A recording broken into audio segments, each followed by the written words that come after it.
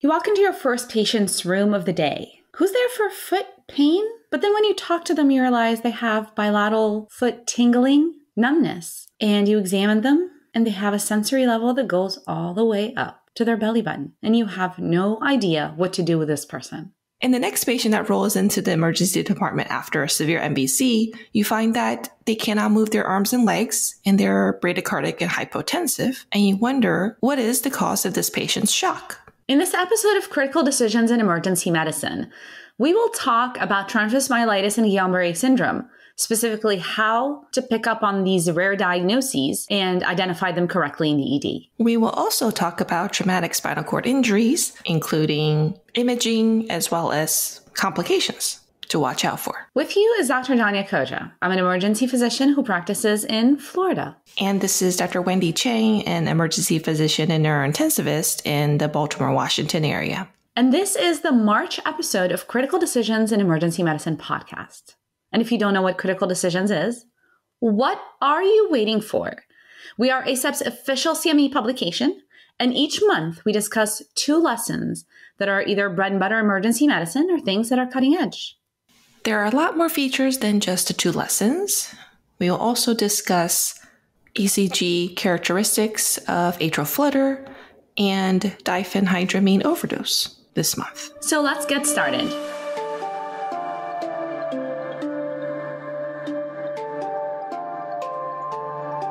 So for our first lesson, we have bundle of nerves, transverse myelitis and Guillain-Barré syndrome. Thank you to Drs. Taylor Lindquist and Kathleen Stefanos for writing this lesson. And guess what? They are here with us to talk about it. So, Drs. Taylor and Kathleen, tell us more about you. Hello, everyone. Thank you for having us. I am a second-year pediatric and emergency medicine combined resident at the University of Maryland. Hi, and I'm Kat Stefanos. I'm a Baltimore native who recently returned to the area. I work at the University of Maryland. I trained in pediatrics and emergency medicine as well. Awesome. We have such specialized powerhouses here with us today. So why did you 2 decide to write about this topic? So among common ED presentations for weakness are rare but serious disorders like transverse myelitis and Guillain-Barré syndrome that can be associated with life-threatening complications. I actually cared for a patient in our pediatric emergency department last year who was ultimately diagnosed with transverse myelitis. And following along with his case really helped me to see what drastic improvement you can have with accurate diagnosis and treatment early on. Similarly, I've taken care of several patients with both Guillain-Barré as well as transverse myelitis. And I think I really felt like I had a lot of room to grow. So as I started reading more and diving deeper, it became clear that there was a lot of room for physician education in the area. All right. Well, those are great reasons to do this because, as you guys pointed out, it can be quite scary because we don't see them as often, especially on the emergency medicine side of life. So let's start with the basics. What is transverse myelitis? Transverse myelitis is an inflammatory disorder of the spinal cord that causes motor, sensory, and autonomic dysfunction. It can be idiopathic or secondary to autoimmune disorders like lupus, parainfectious disease, paraneoplastic syndromes, and even toxins or drugs like from a brown recluse spider or heroin, for example. It's also part of a spectrum of neuroinflammatory conditions, so providers should always also be thinking about multiple sclerosis or neuromyelitis optica. Got it. Then what about Guillain-Barré then? So Guillain-Barré is the most common cause of acute flaccid paralysis worldwide since we started developing the polio vaccine, and that became widely available. It's an autoimmune-mediated acute inflammatory polyradiculoneuropathy. It's often preceded by a GI or an upper respiratory illness. Classically, it's associated with Campylobacter, and that's due to its ganglioside that cross-reacts with a similar antigen on the peripheral nerves. It's also associated with several medications, including rituximab and certain vaccines, though there is some thought that many of the vaccines are likely more temporally related as opposed to directly associated with the disease. All right, well, those are great definitions. So how do these patients present? There must be a reason we're talking about both at the same time. Good question. So what I like to think of for transverse myelitis is that it can present as a triad of motor, sensory, or autonomic dysfunctions. For motor dysfunction, weakness often involves the lower extremities with areflexia initially, but as the disease evolves, patients can have upper motor signs as well. Sensory symptoms can be numbness, paresthesias, or band-like dysthesias that will follow dermatomal distributions. And then as far as autonomic symptoms, patients can report urinary or bowel incontinence or retention or even sexual dysfunction. The timing of the symptom onset is also critical to diagnose because if you have a patient with rapid onset, say less than 4 hours, this is more concerning for possible spinal cord ischemia, whereas progression of more than 21 days or so is more suggestive of MS or another myelopathy. And then Guillain-Barré has a lot of similarities that cross over the association with other viral illnesses, as well as the neurologic findings. Autonomic dysfunction all occurs in Guillain-Barré as well. For Guillain-Barré, there's often back pain associated with the symptoms due to inflammation of the nerve roots, but classically it is ascending weakness with areflexia. Now, this is important to note. There are multiple different forms of Guillain-Barré, so depending upon the subtype, you can have paresthesias or no sensory component. And in extremely rare cases, you can actually have only a sensory component with no motor involvement. Miller-Fisher syndrome also presents with ophthalmoplegia and other cranial neuropathies and ataxia and can be mistaken for a stroke. And they all have an indolent course over approximately 4 weeks. Again, similar to the transverse myelitis patients, there's sort of a slow progression and prolonged phase of illness. Great pearls. Definitely a lot of crossover between the presentations. So how do we make these diagnoses then in the ED? When talking about transverse myelitis, there's actually a transverse myelitis consortium working group diagnostic criteria. It can be seen in Table 2 of our article if you go back and look. But really in the ED, we should consider transverse myelitis if patients have bilateral motor, sensory, and autonomic symptoms that include a sensory level, and as well as progression of symptoms, like we mentioned, between 4 hours and 21 days. Now, workup in the emergency department is going to look like a lumbar puncture to look at CSF, and also an MRI to look at inflammation of the spinal cord.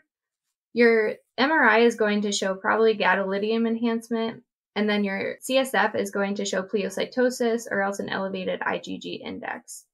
As ED providers, it's important to also exclude other conditions like mass lesions, MSs, or infections. Meanwhile, Guillain-Barré is a clinical diagnosis, always my favorite. We get to diagnose it purely based on the symptomatology in the emergency department.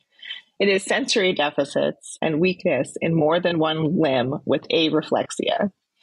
A lumbar puncture with CSF showing cytoalbuminocytologic dissociation, and nerve conduction studies are done to support the diagnosis, but may not be revealing depending upon the timing of the disease, and may not be revealing at all throughout the course of the illness. Got it. So we have to actually examine patients and do clinical diagnoses. All right. Okay. So we cannot just do tests on everyone. Any pearls about the workup of these conditions in the ED? So as mentioned earlier, since transverse myelitis presents with myelopathy signs and symptoms, it's always important for providers to obtain an urgent MRI, if you can get an urgent MRI, with gadolinium of the entire spine. If unable to get this urgent MRI, providers should just go ahead and obtain a CT or a CT myelogram to at least rule out compressive lesions that would need surgical intervention. With Guillain-Barré, we're going to be making sure we obtain enough CSF for standard studies and viral panels, including HSV, varicella, CMV, looking for oligoclonal bands and cytology. Importantly, a white blood cell count of greater than 50,000 is going to indicate likely some other pathology besides Guillain-Barré. And don't forget to look for other infectious causes. HIV seroconversion classically can present similarly to Guillain-Barré. Additionally, things such as syphilis or tick-borne illnesses can have some neurologic presentations as well. Consider metabolic causes as well, and thyroid and immune conditions. Okay, so let's talk now a little bit about how do we manage these patients in the ED. We're going to start like we do with everyone. We're going to do the ABCs. Patients can present with dysrhythmias or dysphagia, so you have to think of this with risk for aspiration.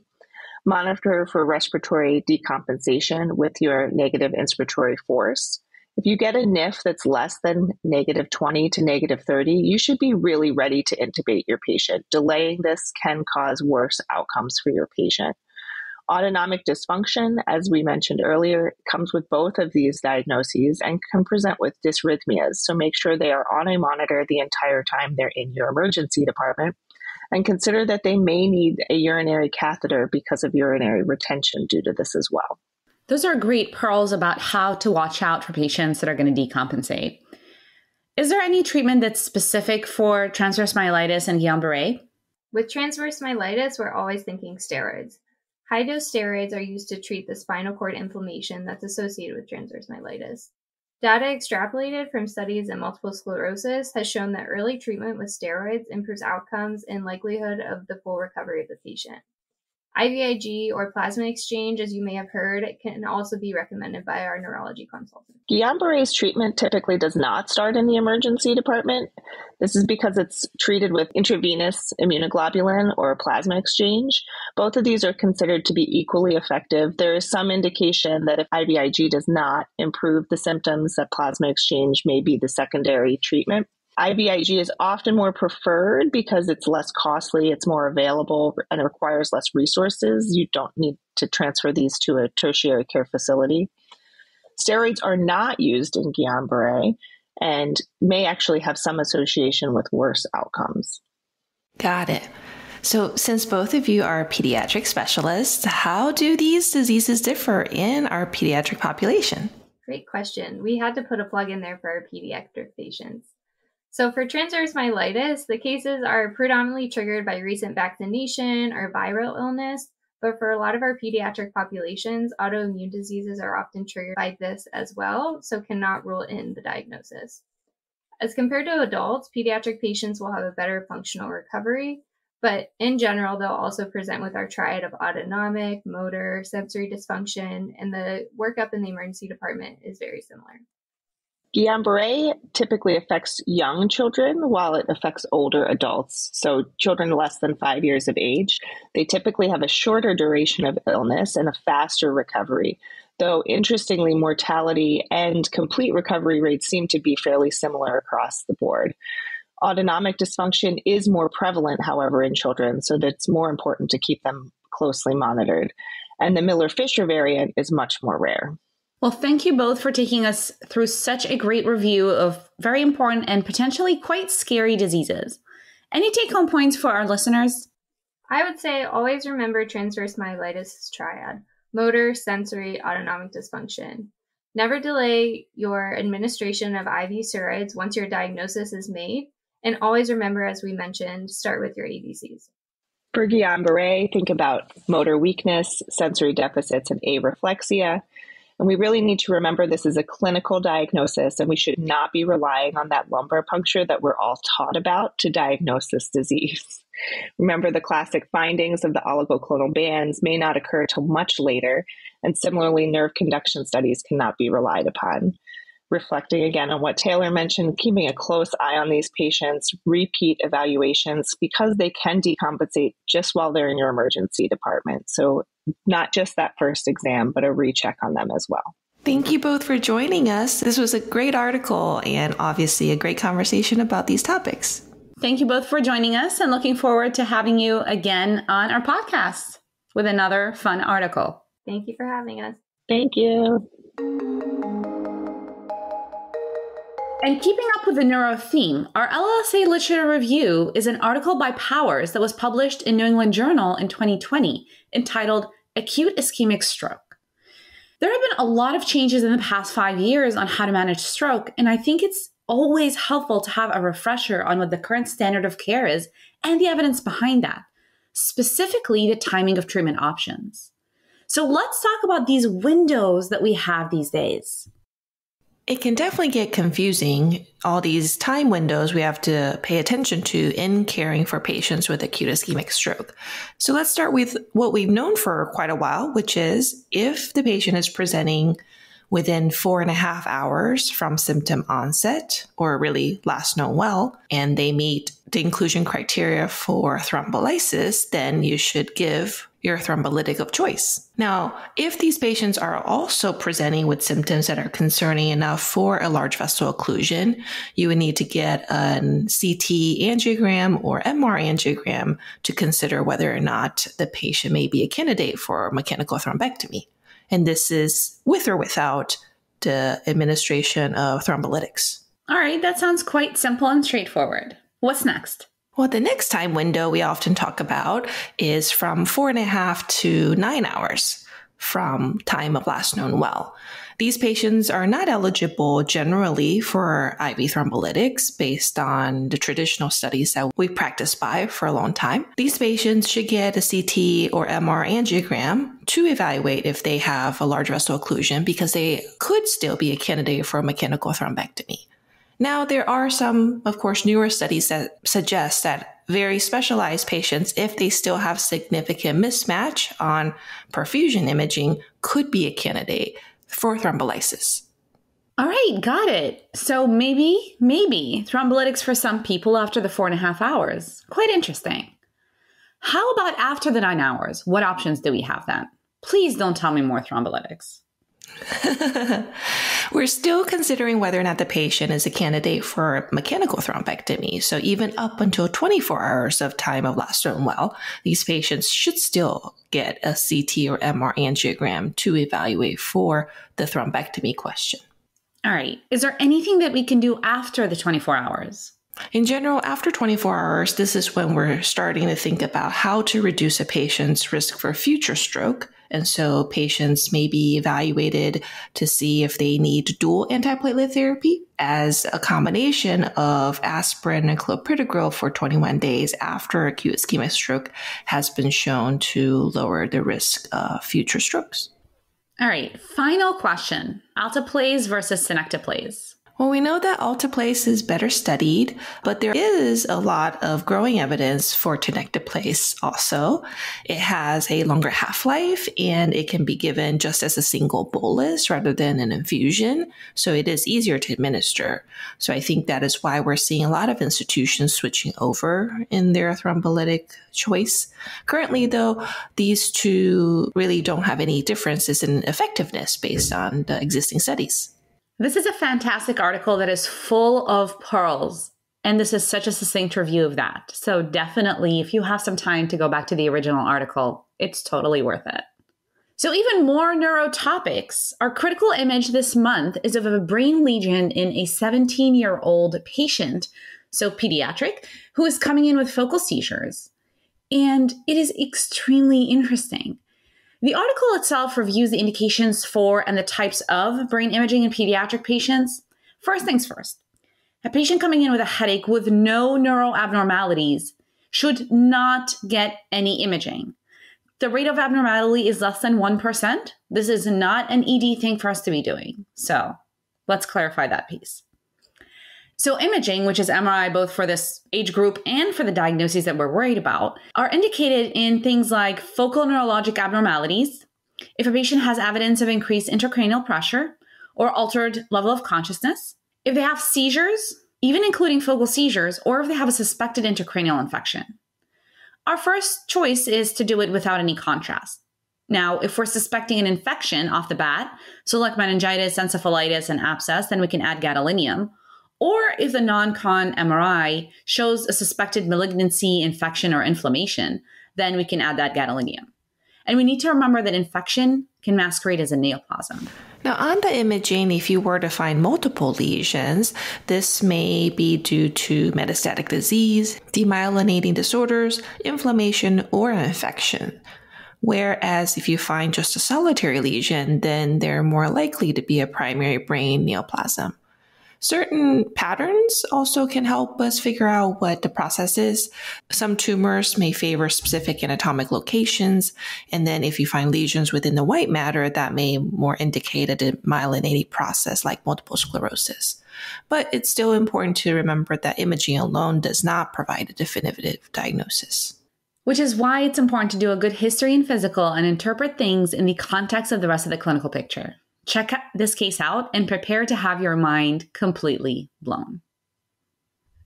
And speaking of pediatric, our Clinical Pediatrics this month, we talk about ECG findings in pediatric diphenhydramine overdose. So it's a case of a 15-year-old after an intentional ingestion of 500 milligrams of diphenhydramine, and they present just 1 hour after this ingestion. Their initial ECG showed a QRS of 109 milliseconds and QTC of 445 milliseconds, so prolonged. Now, poison control recommended giving charcoal since they're presenting quite early after their ingestion, and bicarb for these ECG findings. But you keep repeating the ECG to see if it is responding to the bicarb therapy and the patient still has a persistently prolonged QRS and QTC. Diphenhydramine is a first-generation antihistamine, so it blocks sodium channels and potassium channels in the myocardium, leading to the prolonged QRS and QTC, which are treated with bicarb. And that can either be repeated or the patient can be initiated on a bicarb drip. Remember that it also causes sedation and anticholinergic symptoms. If a patient develops agitation or seizures, then benzos are the answer to all of life's problems, apparently. That's true. That is true. It's quite scary, though. It's such a common medication we have around, and it's one of the top 15 drugs involved in overdose deaths. And keeping up with even more EKGs, our critical ECG this month is atrial flutter with variable block. And we're talking about like the bread and butter review of flutter, which, I don't know, are we supposed to call things bread and butter? People apparently don't want to eat bread or butter these days, so not sure what we should call it. The smoothie of emergency medicine?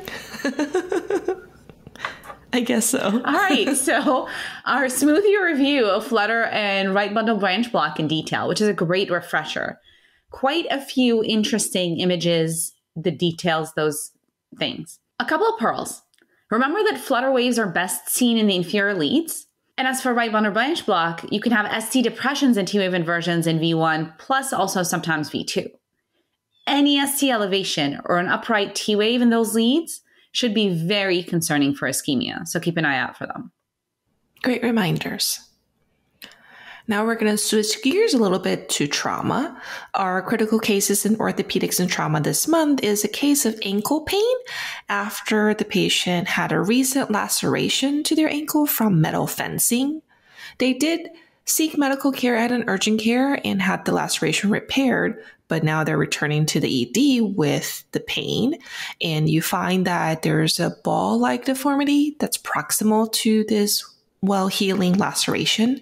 And the patient has limited plantar flexion, and on passive dorsiflexion, they also have pain.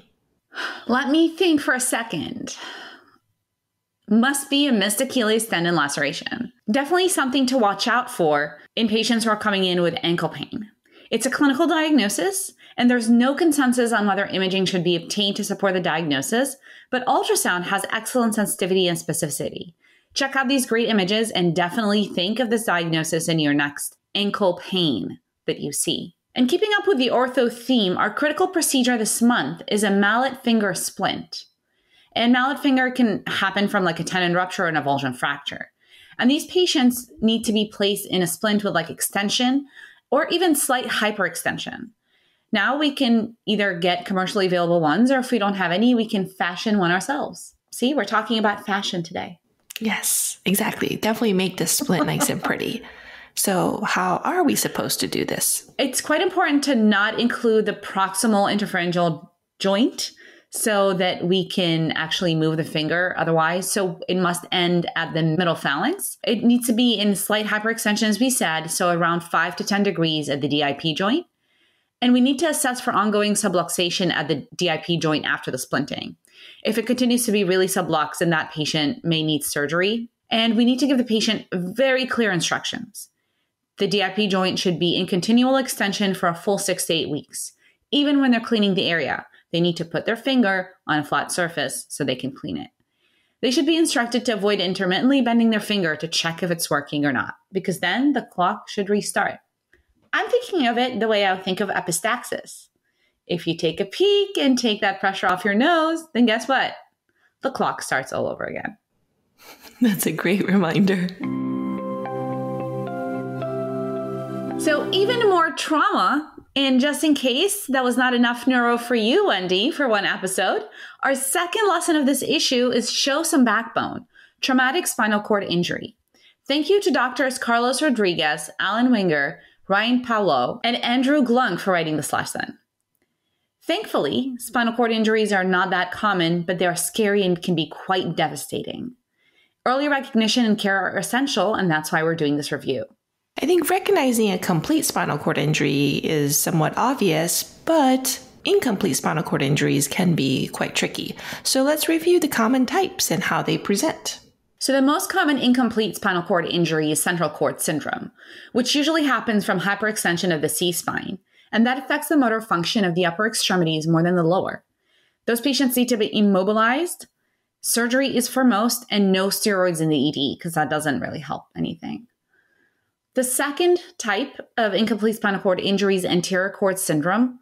It usually actually happens from injury to the anterior spinal artery in aortic surgery, but in trauma, it can either be from direct anterior injury or from flexion of the neck.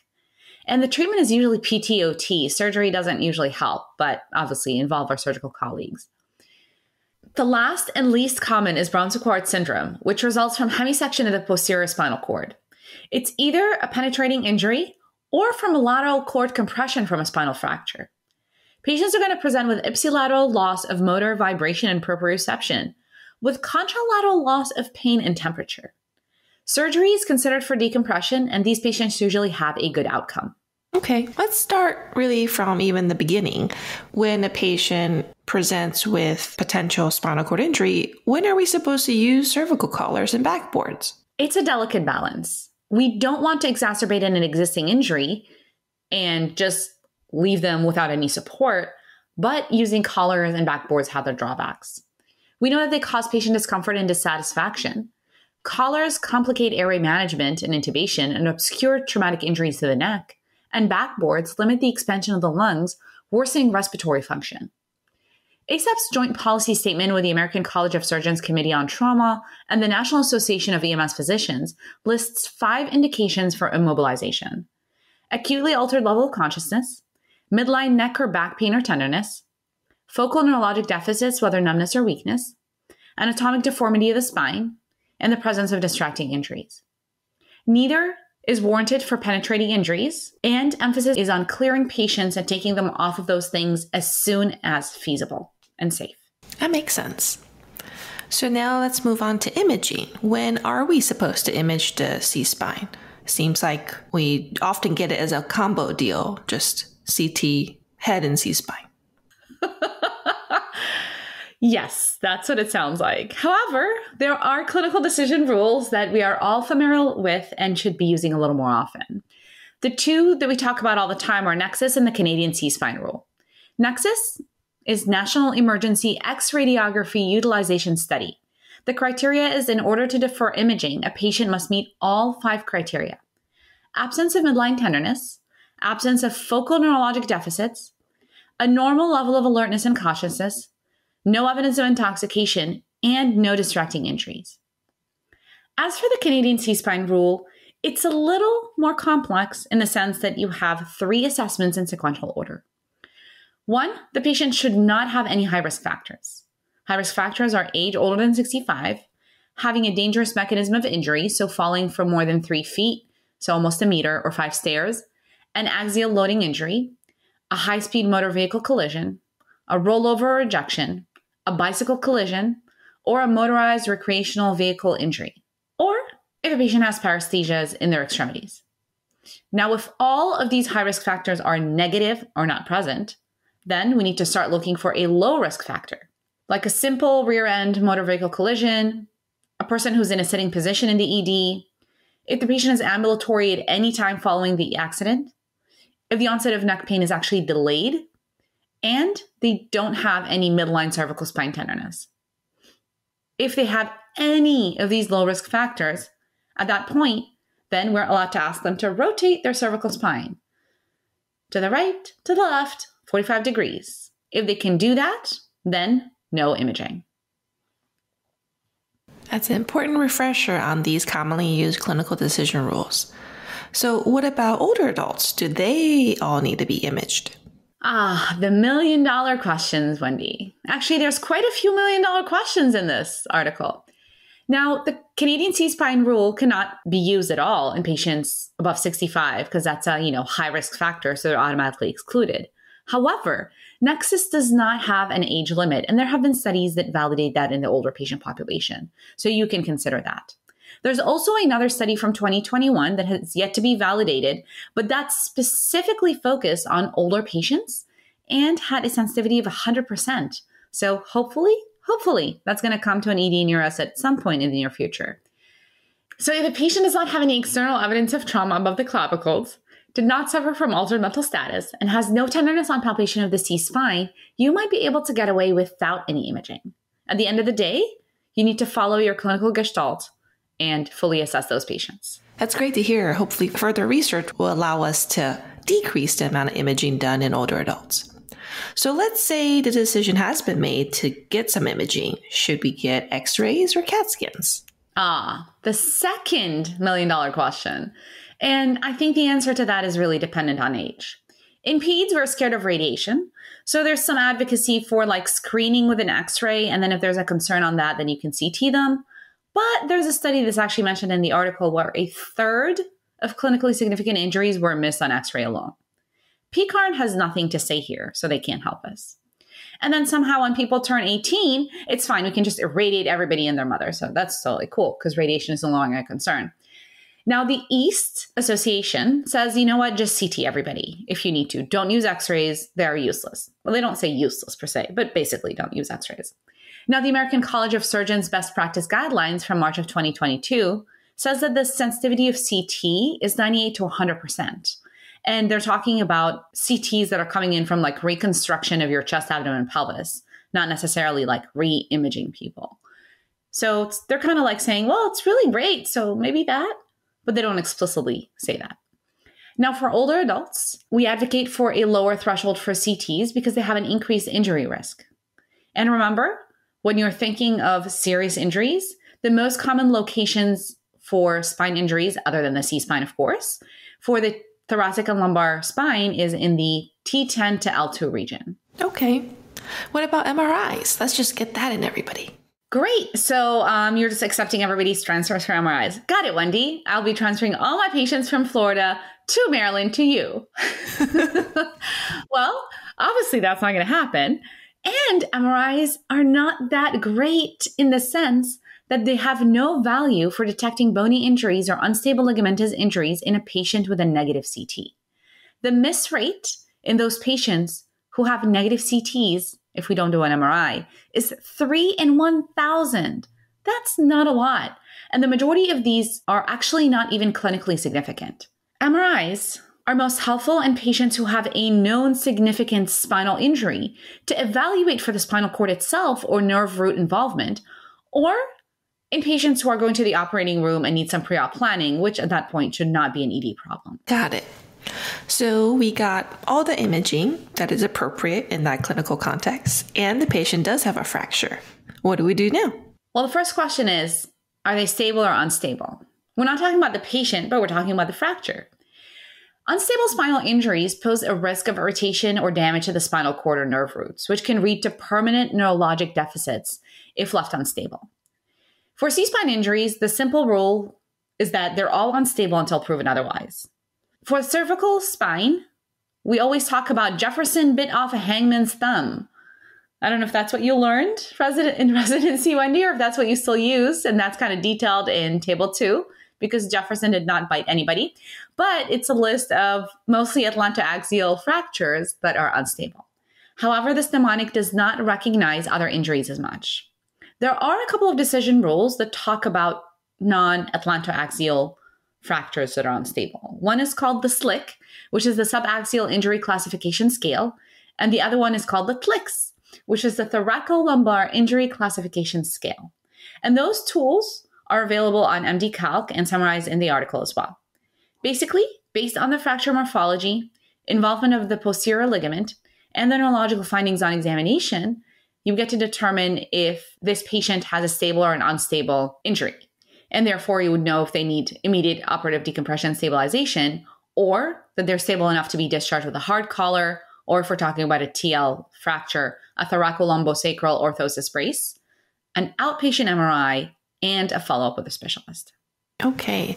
Now, last but definitely not least, what is neurogenic shock and how is it managed? Well, let's clarify an important differentiation of definitions between neurogenic shock and spinal shock. They are separate pathologies on the same spectrum. Spinal shock describes the sudden change in physiology that happens immediately after spinal cord injuries. The loss of spinal cord function distal to the level of the injury, anesthesia, loss of bladder and bowel control, loss of reflexes, and flaccid paralysis. Neurogenic shock is a component of the spinal shock, and it specifically refers to the resulting hypotension, bradycardia, and hypothermia that results from the loss of the sympathetic innervation. So basically a type of distributive shock. Although the patients feel warm on the outside because of the pooling of the blood, they're actually hypothermic on their core temp, so don't be fooled with their warm extremities. Now, managing the neurogenic shock in the acute phase includes vasopressor support, reversal of the bradycardia with atropine or glycopyrrolate, and maintaining their normothermia, and maybe high-dose steroids. Call your surgeon, call your neurointensivist, call Wendy, and see if that's what they want to do. Many experts suggest the MAP push, which is basically treating the hypotension all the way up to 85. So even if they're not even technically hypotensive, you still want them to have a really high MAP. The idea is that to maintain adequate spinal perfusion and prevents further ischemic injury. Well, thank you, Danya, for taking us through this lesson. There are a lot of great pros and refreshers for us to consider in caring for these patients with traumatic spinal cord injuries. I think starting from the very beginning, if a patient has a traumatic injury and you're worried about a spinal cord injury, especially if they have an altered mental status, midline neck or back pain, focal neurological deficits, anatomic deformity of the spine, or distracting injuries, these are the patients that you would need to immobilize their spine using cervical collars and backboards. In terms of imaging, we're all familiar with our clinical decision rules, but it's always good to also refresh all the criteria of the Nexus and Canadian C-spine rule. Specifically, though, Canadian C-spine rule can't be used in our older adults since it definitely specifies that it excludes those that are greater than 65 years of age. And so in our older adults, we can use the Nexus. Hopefully that can help us reduce some of the imaging done in our older adults. In terms of the specific mode of imaging, well, I think it really depends on many factors such as patient age, etc. But it is also important to remember that while cervical spine injuries is the most common area for thoracolumbar injuries is at T10 to L2. And so imaging may require the entire spine, including those regions. Most of these patients are going to be assumed to have unstable fractures until obviously your consultants weigh in and provide recommendations on their final mode of immobilization or stabilization. But specifically from kind of their neurological presentations, they obviously can present with a spectrum of weakness, whether it's a complete spinal cord injury with no motor sensory function at all, or incomplete spinal cord injury, oftentimes from central cord or anterior cord injuries. They can also present in a shock state, and it's a good reminder that both neurogenic shock and spinal shock are really within the same spectrum, which is worsening of spinal function distal to the level of injury. This can involve, of course, worsening weakness and sensory function, but also can involve loss of sympathetic tone, causing the actual bradycardia, hypotension, hypothermic state. So we will want to, of course, support the patient in their neurogenic shock with fluids, vasopressors, maybe even treatment of the bradycardia with atropine or glycopyrrolate. And oftentimes we may even induce hypertension with a MAP push, quote unquote, maintaining a MAP greater than 85 to improve spinal perfusion. Well, thank you, Wendy, for summarizing this article, and thank you again to the authors for writing it. Now, our drug box this month is talking about removal of the X waiver requirement, which is quite relevant to us in the ED. Really, we're talking about, of course, buprenorphine. So for those in the US, prior to January 2023, we had to apply for an X waiver to prescribe buprenorphine from the ED. But now we can prescribe it without this particular logistic, just like any Schedule III drug. So an example of a protocol on how to do this is for patients with mild to moderate opiate withdrawal, utilizing the Clinical Opiate Withdrawal Scale, which is the COWS score. If the patient has a score of greater than or equal to 12, you want to give 4 milligrams of buprenorphine, reassess in 1 to 2 hours. And if they're still symptomatic with a COWS greater than or equal to 6, you can give an additional 4 milligrams. Once your COWS score is less than 6, then you can discharge with the buprenorphine combined with naloxone.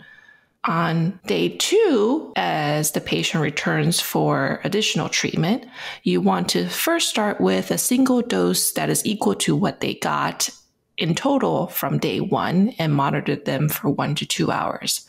If their COWS score is still greater than or equal to 6, you would want to give an additional 4 milligrams. And ultimately, the max total dose is 16 milligrams on day 2. If their symptoms are adequately relieved, then you can discharge them with a precise number of days and depending on their, of course, circumstances on ability to follow up, etc. And last but not least, our Tox Box this month is vinyl chloride exposure, which is a colorless, sweet-smelling hydrocarbon that's widely used in the production of PVC, which is a substance that's ubiquitous in the construction of pipes, coatings, and 60s fashion as well. Now, exposure happens at production sites and from release during the shipment. And patients can present with an acute toxicity like headache, dizziness, seizures, pneumonitis, and dysrhythmias from sensitization to catecholamine, or they can come in also with like irritation if they're mucous membranes.